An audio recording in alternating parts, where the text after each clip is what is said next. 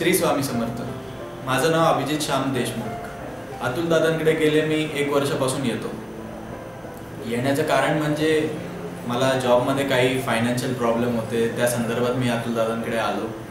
अतुल दादांना माझं प्रॉब्लेम सांगितला की दादा मी अशा फायनान्शियल प्रॉब्लेममध्ये आहे, मला या कंपनीमध्ये खूप सारे फायनान्शियल प्रॉब्लेम येत आहेत, जेणेकरून मी काय करू। तर माझा जॉब चेंज करायचा विचार होता दादांना, त्या संदर्भात पण मी विचारलं की दादा मी जॉब चेंज करू का। तर दादांनी मला सल्ला दिला की थोडे महिने थांब अजून। मी 6 महिन्यापूर्वी आलेलो दादांकडे जॉबच्या संदर्भात। तर दादा मला तेव्हा म्हणाले की एक मार्च एप्रिलपर्यंत थांब, आत्ता काही घाई करू नको। तर त्याने मी पुढे जात गेलो आणि दादांना परत मी जानेवारी फेब्रुवारी या महिन्यामध्ये मी भेटलो परत जॉबच्या संदर्भात। मला खूप फायनान्शियल प्रॉब्लेम येत होते। दादांनी परत मला तेच सांगितलं की मार्चपर्यंत थांब, आत्ता काही एक अप्लाय करू नको, मार्चपर्यंत थांब। त्याने मी पुढे गेलो परत आणि मी फेब्रुवारी महिन्यामध्ये मी काही एक जॉबला अप्लाय केलं नाही किंवा कुठेही रेझ्युमे माझा पाठवला नाही। आणि मार्चच्या 1 तारखेला मी माझा रेझ्युमे मोठमोठ्या कंपनीजमध्ये मी अपलोड केला।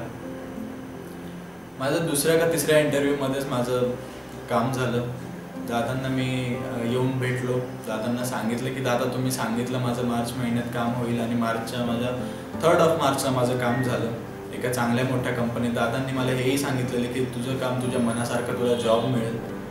माझ्या मनासारखा मला जॉब मिळाला। मी जे विचार केले होते म्हणजे माझ्या जॉबच्या संदर्भात की मला असा जॉब पाहिजे किंवा मला अशी लाईफस्टाईल पाहिजे, तसं लाईफस्टाईलचा मला जॉब दादांनी आणि स्वामींनी मला दिलेला आहे।